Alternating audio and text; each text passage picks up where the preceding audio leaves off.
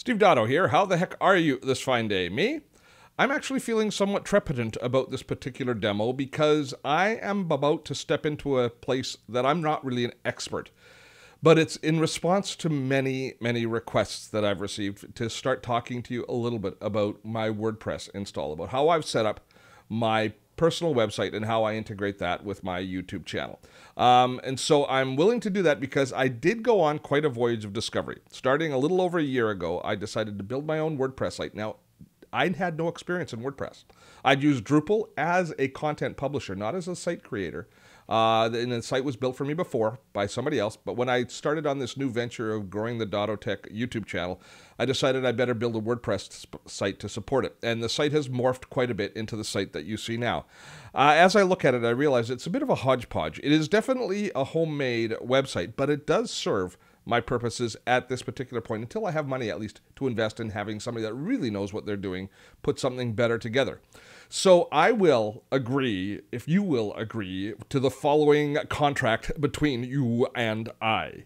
I will tell you how I've set things up, with the caveat being, if you follow exactly what I do, there's no guarantee it's going to work for you because I am not an expert. But I have made it work this way. I'll show you the tools that I use, the reasons that I use those tools, and then you can take that for what it's worth. Does it sound fair?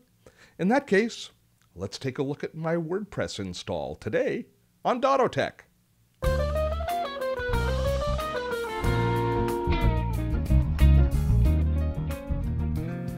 All right, my WordPress install. This is what my WordPress site looks like, dottotech.com, if you have a look at it. Now, my goal for my site was for it to be a blog site. When I started producing my content on YouTube, what I was looking for was a video blog. I was looking to create videos that would replace what other people do by written blogs. And I would do that with radio shows, with podcasts, and with these sorts of videos. I like audio and video content. I'm better at creating that. So I wanted a site that would support that. So I went around looking for a theme. Now, when you buy WordPress or when you install WordPress, if you're doing a full WordPress install on a server, I'm not hosting this on WordPress's site. I've got my own servers that I'm hosting it on. When you start looking for different themes, you will be overwhelmed by the number of choices you have in kind of starter kits. Themes are like starter kits where they've laid things out and they look beautiful, but they never have to support any real content. So we do is we take their theme and then we convert it. We look for the features that are in another theme and then we convert it into our own theme. And if I'd started right at the beginning, if I was to start over again, I might not take the exact same path that I'm on, but then again, I might. So it's a good thing I don't have to. But I finally chose to purchase my theme package from Themify. Reasons? Well, they're a good Canadian company based in Toronto. They do Shopify, which is an awesome shopping site, shopping center, a shopping tool. And I was thinking, not sure the direction that my content was going to be going. If someday I might actually have a need for a shopping cart where I'm actually selling stuff. I don't know. So I wanted to kind of it seemed to me a good idea to tie in with these folks. And they've got some really nice themes. The other thing that they've got is they've got a very nice WYSIWYG editor. What you see is what you get. They've got a very nice editor that allowed me to feel a lot more in control as I assembled all of the different pages and post structures for my site. So I felt comfortable with the tool. It was an easy tool to learn to use. There are probably several dozen really good theme sites out there. If you choose Themify, great. Their technical support has been very good. Their themes are beautiful, and they've been nice and stable. I haven't had any issues, technically speaking, with Themify. And because I bought it, I am an automatic what's called an affiliate, which means that if you actually buy and choose to use Themify yourself, I'll get a little bit of money if you click on the link it's in the description field below. So there you go. Full disclaimer. I'm selling Themify now to you. And I'm not really, because I don't think I make enough money to make a difference in my life, but it would be nice. All right. So, as with all of the different theme companies, you take a look at all of their themes. And when I went through and decided what theme I was going to get for my site, I wanted one particular feature. It had to be this one here, responsive. Because I know that the world is moving to mobile. Responsive themes, theoretically at least, will resolve themselves properly to mobile devices. So when I started looking at the themes that were available, that they had available, I wanted to look for one that was responsive, that I could use, that would properly format my site for both mobile and for desktop or tablet playback. And going through all of their themes, you know what theme I chose? Is this one here, BizCo. Really their most basic theme. And this is what BizCo looks like when they tell you. Let's just run the demo, because you'll see that the result that I've created has very little to do with looking like their site. There it is. That's what the BizCo promo looks like. And if you go into layouts, you go into, well, I guess it's not that different once you start looking at it in some of the different layout forms. So this is what their site looks like. And actually, I kind of like that. I might change mine, tighten mine up a little bit. At any rate, that was what I began with. So what happens is you purchase the theme, and then you start your WordPress install, and you typically will get a technical support person to help you with those first steps. And then you install it, and you've got a blank theme to set things against. So this is, let's go into my dashboard. This is the net result that I have. So this is my dashboard with the BizCo Themify theme installed. So that allowed me to create the basic page structure that we've got. And let me just show you my page. I'll just show you my pages.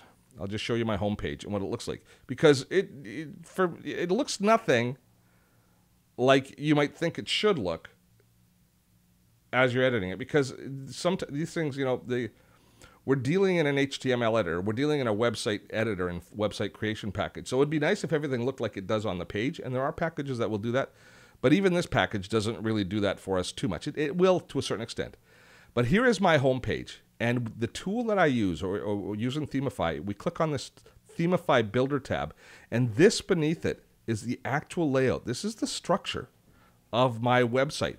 Now, how Themify works, the reason that I liked it is they have this drag and drop interface where I choose the asset that I want to put on any one of my web pages or blog posts, and then I can just drag it down into these fields here, where I can then configure them to display in the field. And any website is really just a database. The content within the website is a database. So by properly tagging information as you bring it in, by properly tagging your blog posts and all of your different features within the website, you then have the ability to be able to create some external structure to your internal data. Does that make sense? I hope it does. But let's just take a look at what I've got. So the very top thing I've got is an ad, which I won't bother showing you. Then I've got a little divider, and then I put a slider in. Now they've got a system-wide slider that they've got that runs across the whole top of the page. Did you see that in the landing page when I showed it? I had that for a while, but it took up so much real estate in my site that I didn't think I figured when people come to my site, they aren't going to be really attracted by the graphic brilliance of it. So having a big, beautiful slider at the top, not as important as getting them to the content that they might be looking for. Content like how to take my webinars, how to view the latest show, or how to watch my videos. So I modified the slider just to contain basically promotions. I made it much smaller, fit it in more, and then I set it up so that it would just display mainly my webinars, the webinar replays and the free content that I have at the very top of the page. But you see how easy this is? You just go in here and you choose the type of content that's going to be in each one of these fields, and then you basically import it. Now you use the media manager to import the graphics, and then you create basic links through to different pages doing this.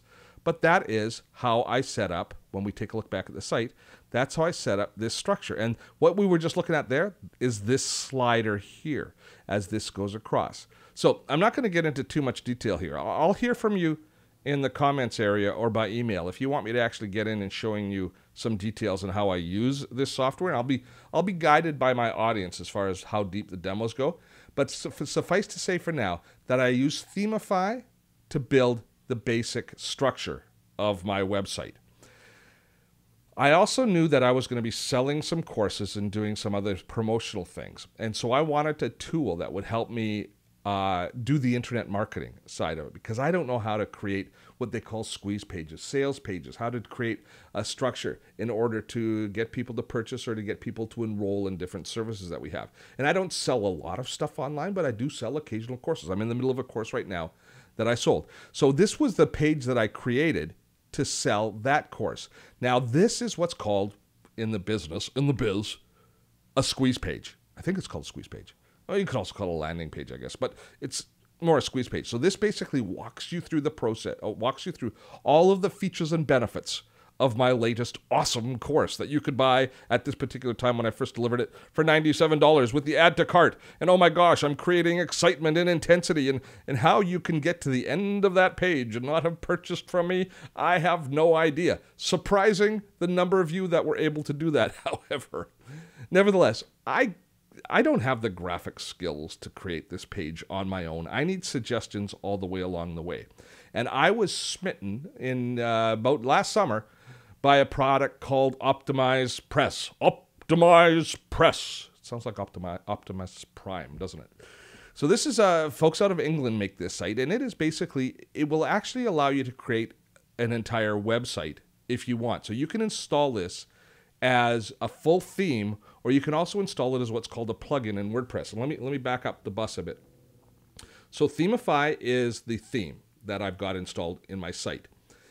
If I'd chosen to, I could have made Optimize Press the theme, and I could have built the whole site in Optimize Press. And then when I was kind of hedging my bet back at the very beginning of this video, that was the consideration that I was going through my thought process, is I might just use Optimize Press if I was starting from the beginning again. But since I'm not, it's a moot point, isn't it? But it's something that you might consider taking a look at it. But what Optimize Press does is it really is designed to help you create a sales type environment and a sales type page. So let me go back into, actually, let's go into this page here, and let me show you the difference between editing a page that's done in this sort of a tool and the one that was done in Themify. Now, Themify will give you a WYSIWYG editor, even more so than what I showed you, but for me, it works best in that kind of structured environment. This tool has this full-on live editor. And now, I will give you this caveat. This tool works 95% of the time, but occasionally things break in this tool, and that does end up being a little bit frustrating, where it doesn't quite resolve the way you think it should. But we go through basically creating a page using a tool like this by bringing different modules in, and they've got this ability to add what they call elements. So let's say I wanted another element right within here. I just click Add Elements, and what these are little macros, sort of, that will allow us to plug different types of features into this page. Everything from beautiful little video players to tools to purchase. You can actually create the links, or to opt-in pages so people can opt in for your newsletters. All sorts of things are attached here, and the tool has also a fairly robust API extension library. Oh boy, Steve, now you're talking. APIs are when this application will talk to another application directly without us. So, for example, I have an Aweber email autoresponder account. I can set up from within this tool. Actually, I'll show you. Let's say I'm going to set up an autoresponder page. So I want to go in here. I want to go into a membership. I think it's called membership. Oh, I know what it's called. It's called opt-in form. Opt-in. There, opt-in box. I was stuck on the membership name. Opt-in box. So if I was going to put if this was not a sales page, but a page where I was going to say, please sign up for my newsletter, let me show you how the API integration works, because this is a big deal as you set things up. So you choose what it's going to look like. So maybe that's going to be the look of the opt-in box that you want. And then you can put in, then you choose the integration type. This is where the integration occurs with an outside service. So I'm going to choose that I want this to integrate with my Aweber account. So now it's actually talking, because I set up in the back end an API integration. I can actually click here and I can choose which mail list you're going to be subscribed to if you sign up for this on this list. So let's say it's for the Mastercaster list. I can put in a different headline for it, something interesting. And I can even add a bunch of text. They've got the nice Greek text here. So you can do all those sorts of things. And then you can choose what your submit button is going to look like, which is get instant access. I'll change that to sign up now. Sign up. No. That's not no. That's now. And I'll go insert. Now watch what happens. Boom. In. See that? Isn't that beautiful? Sign up. No. Something interesting. First name, last name. Now, if I save this page now, that's that box will be built into this page. So as soon as you visit this page, you'll be able to see this opt-in form. And if you subscribe, it will actually then communicate directly with my Aweber account and start the process of enrolling you in my autoresponder. So do you see how these tools make it so much easier for us to create rich-looking pages, to create interaction with our audience? So this is Optimize press that does this. Now, this does it for full pages. I'm just going to close this down because I don't want sign up no in my thing. It's asked me to confirm. I'm going to cancel it. Oh, I have to say, okay. There it is, and that will move away from it. There we go. All right. So it turns out, though, a very cool feature within this is that optimized press interface will also allow me to create, to use the editor just in things like posts. So watch this. So when I create a brand new post, when I do my video post, I take a little bit of a shortcut. What I want is let me go to my YouTube channel here just quickly so that you can see. So typically speaking, I'm signed into YouTube. Which account am I signed in on? Let's go to my proper Dotto Tech account. Talk amongst yourselves. There we go. And I'll go to my Creator Studio. You get to see everybody who I'm subscribed to. Okay, let's say that I wanted to include this video here using Google Drive for presentations. I just copy that link. Then I go back into my post editor, and I just choose add element. And looky, the exact same elements that were available when I was working on the page are available to me here. So I type in here, what am I looking for? I'm looking for video player. And so I type in, there's video player. And this is what I love. This is so fast to create a nice little embed. I choose the style of video player, which is the basic one. I choose that I want it to be a YouTube video. I put in the URL of the YouTube video. And then I say insert. And you can't see it there, but that little embed code will create a video that looks like this right here that's playable back in the window. Steve Dotto here. How the heck? Brilliant. Isn't that brilliant? So Optimized Press is I use it as a plugin to create those landing pages and those squeeze pages where I'm going to sell something on the odd time that I sell something or that I want you to subscribe to one of my newsletters or something like that. But mainly I use it to help me fast track the creation of these video posts because that's mainly what I do. Now, is there a better way to do this? If you are watching this and you're a WordPress aficionado, might you have lots of better suggestions for me? Absolutely true, you will, because I'm not sure that I do all that great a job on it, but I do a job that works for me. And you've been asking, so now I'm sharing. So I'm going to encourage you to please comment down below. Tell me if you want to see more details about how WordPress works and if you want me to include some WordPress type tutorials in the regular mix. This one is a bit of an anomaly. This one will be a one-off unless I hear back from you that you guys want to learn more about how we do this kind of content publishing and if this is interesting to you. And if you've got some suggestions for me, better ways to do it, please share it with me, but be polite. I mean, I'm doing the best I can. And with that, that is it for this week's or for this episode. Reminder: there's 3 ways that you can stay in touch with me. If you click on any of the links just over my shoulder right now, you can subscribe to this channel, which I encourage you to do. If you click on the newsletter subscription, you'll be brought to one of those pages that I created in Optimized Press, and you will be able to opt in for our newsletter. That way, you'll get updates of all of our videos, plus notice of any of our upcoming webinars or special events. And finally, Dotto Tech is a community-funded website through the site Patreon. If you want to know about what community funding and what a crowd-funded site looks like, or a crowd-funded content looks like, or what the whole story is behind that, please visit our Patreon page. I explain it all to you there. And for as little as $1 a month, you can ensure that Dotto Tech continues to arrive on an almost daily basis into your YouTube channel. And with that, I hope that you found today useful. Links to all of the products that I talked about are below in the description field, and both of them I think I get an affiliate fee on if you buy it. So please buy. Until next time, I'm Steve Dotto. Have fun storming the castle.